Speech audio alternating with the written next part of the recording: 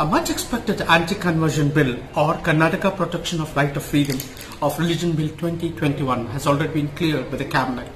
In fact, it was a firm wish, not only a wish, of the present government headed by Shri Baswaraj and myself. An unanimous opinion had come in, and today it is going to be placed in both the houses of Karnataka legislature. But let me know what exactly the highlight of these bills are. Here it is understood that 10 years of imprisonment for forced religious conversion, that is our first point.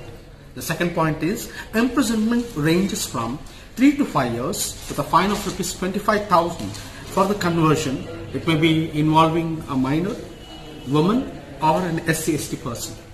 And it is also understood that the jail term is from 3 to 10 years with a fine of 50,000.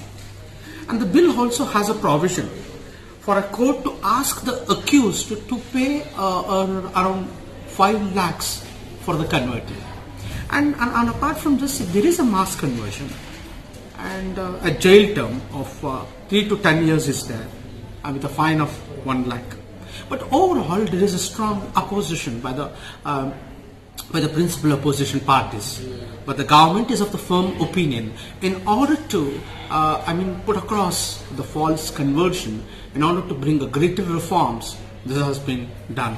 This is Gnanashakher speaking from Vidhansoudha. Namaste.